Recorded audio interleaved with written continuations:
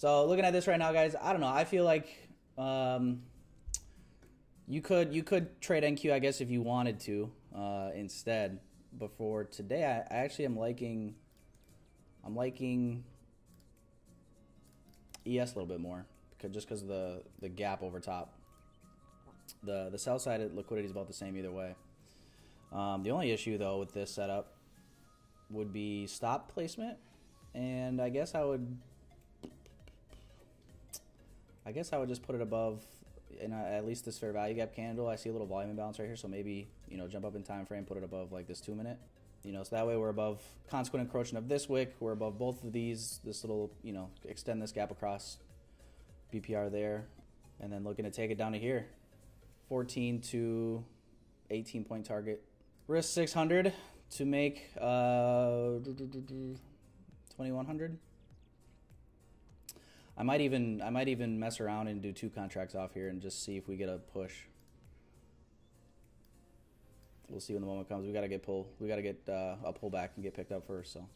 So yeah, I can't really say I missed out per se because it's not like there was an entry I would have wanted and then it. All right, so I'm deleting the limit order, guys. We just took out those lows on that sell side.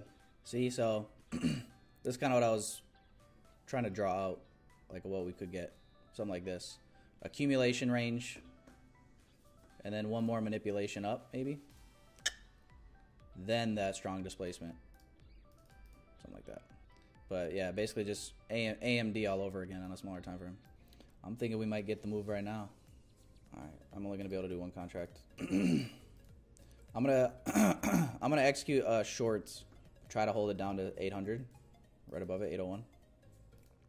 I'm gonna try to play off this inverse gap, guys, for shorts.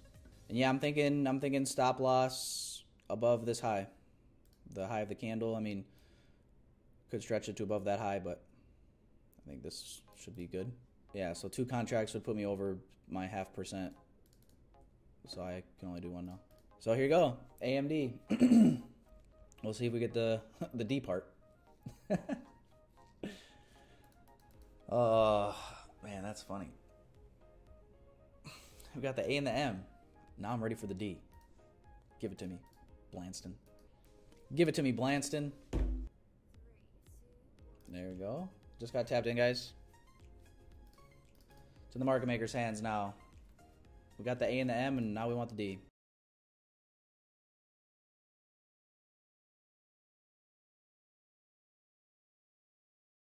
Well, macro is coming in 30 seconds, folks. Go, baby, go.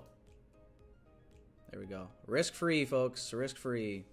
I mean, I guess if you don't want to be risk-free, you don't have to be. But I just think this is an area where price could very easily hold. This is like, these liquidity pools, in my opinion, are high probability.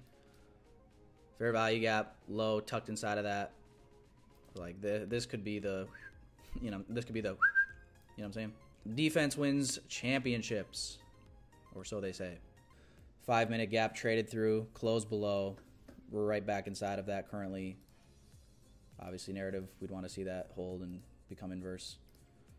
So there's not a whole lot of there's a lot more logic in why we could continue lower, in my opinion.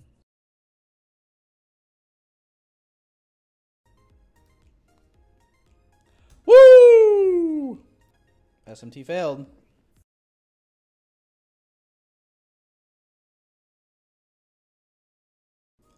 If it closes above this body of this down close candle, that's a change in the state of delivery on a 1-minute chart, and I will close it because I'm not willing to hold it back up here, to be honest with you, at this point. Go, baby, go! No fucking way. I'm out. Get fucked. Get fucked, stay fucked. I'm out. 1 to 2.1 R.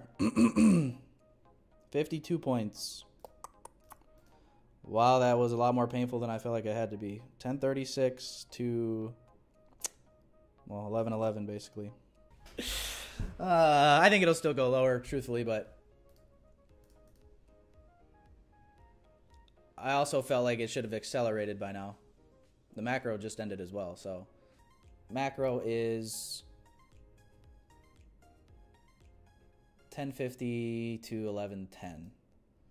To be honest with you guys, like one of the reasons I closed it was because I'm like, bro, the macro just ended. And now we're going to sweep liquidity and boom, engulf. So I just like, you know, get me out. And then literally 2 minutes after the macro,